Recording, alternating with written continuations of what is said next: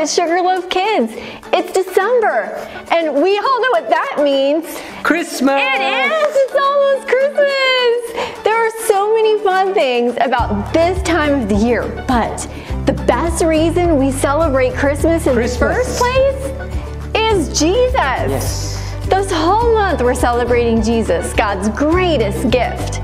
But before we get our sleigh in the sky, we've got some Sugarloaf events to tell you about. Who likes to go look at Christmas lights with your family? I do. Yeah, that's right. We love to do that. And this year, Sugarloaf is hosting a Night of Lights tour and contest. On Friday, December 18th, you'll hop in your car with your fam. You're gonna head up right here to Sugarloaf. You'll drive through under the portico and meet our festive staff. We're gonna greet you with all the Christmas cheer we can. Christmas! We're gonna give you cocoa, and then you're gonna head off to see the lights, and you're gonna vote online. You know what? What?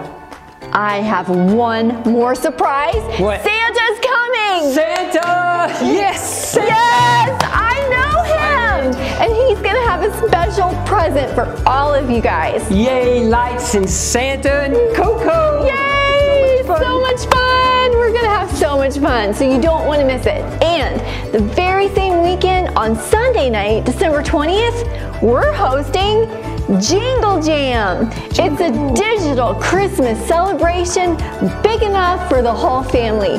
So you can gather around your couch in your PJs and enjoy the show. Christmas PJs. Yeah, Christmas PJs, of course. You don't want to miss it. Now, we are gonna have a ton of fun, but before we dive into our lesson, take a look at this.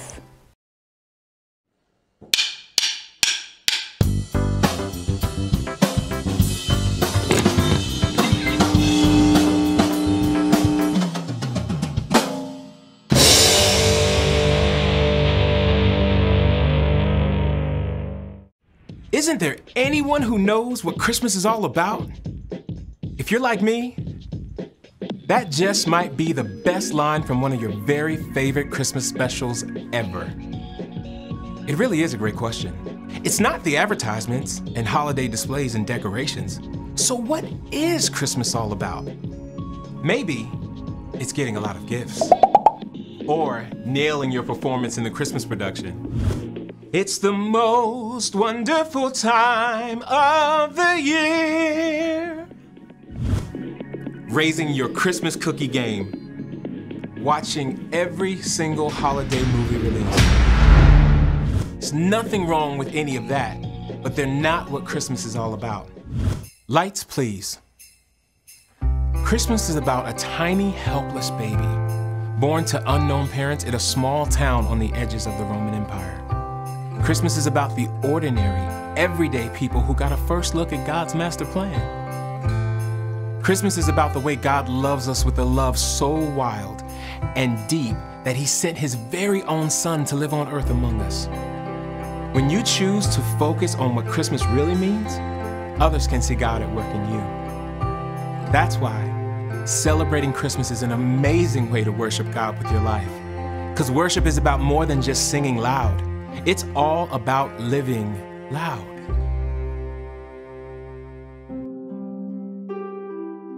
Hi friends! For our story today, I knew I needed a little help.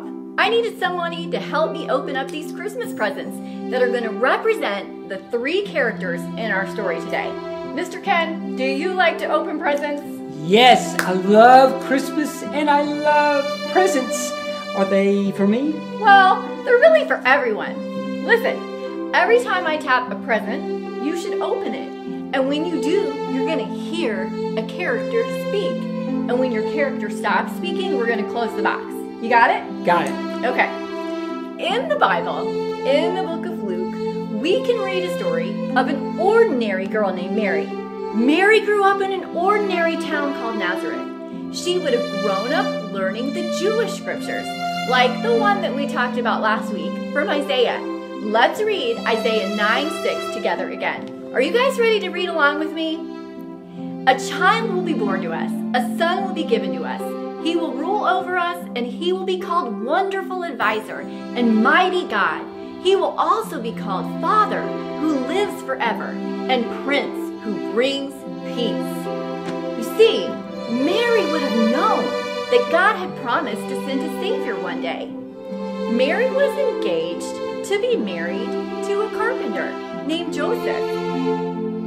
She must have thought her life would follow an ordinary path until one day everything changed. Yep. Suddenly, right there in the room, an angel appeared. Greetings, Mary. Mary probably dropped what she held, maybe a broom or a batch of bread dough or a needle or thread. And the angel told Mary, The Lord has blessed you in a special way. He is with you. Mary blinked, trying to take it all in. The room must have glowed with light.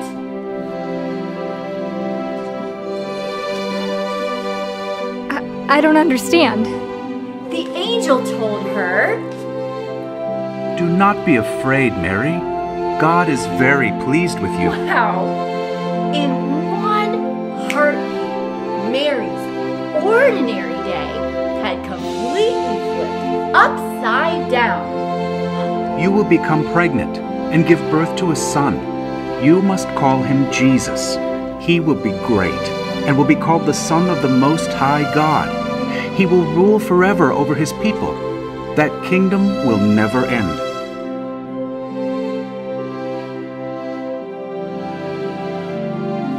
Could it be true? Was Mary going to be the mother of the Savior of the world, the one God had promised long ago? Mary found her voice.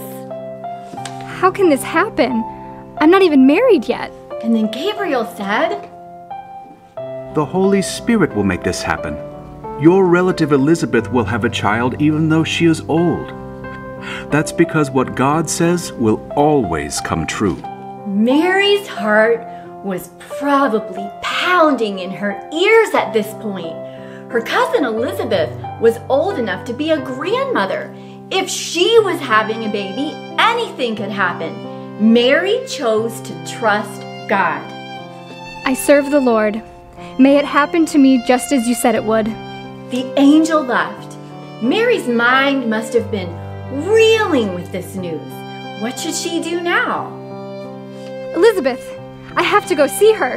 The journey to Elizabeth and Zachariah's home in the hill country of Judah would have taken many days of travel along a dusty road. And at last, Mary arrived. She knocked on the door. Why, it's Mary. Elizabeth, I have so much to tell you, she said. I have so much to tell you. As Mary spoke, Elizabeth could feel the child inside of her leap and kick for joy. God's Holy Spirit spoke to Elizabeth, and Elizabeth said this to Mary. God has blessed you more than other women, and blessed is the child you will have. As soon as I heard the sound of your voice, the baby inside of me jumped for joy. You are a woman God has blessed. You have believed that the Lord would keep his promises to you. Wow. God had shown Mary once again that she could find joy in his extraordinary plan for her. Mary stayed with Elizabeth for many weeks. She was so filled with joy that she poured out her heart to God in song. My soul gives glory to the Lord. My spirit delights in God, my Savior. He has taken note of me, even though I'm not considered important. Can you show us even more joy, Mary? He shows his mercy to those who have respect for him. He has filled with good things those who are hungry. Mary, your joy is just overflowing. He has helped the people of Israel who serve him. He has done it just as he had promised to our people of long ago. At the end of 3 months, Mary returned home to Nazareth. She was ready to see how God's plan was about to unfold. God had a good plan for Mary, and He has a good plan for each of us too. Let's open our presents and look inside our boxes. On the bottom, we're gonna find something special. See what it is.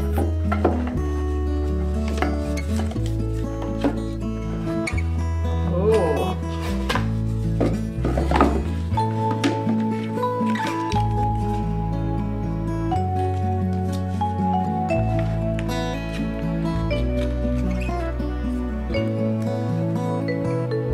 Enjoy!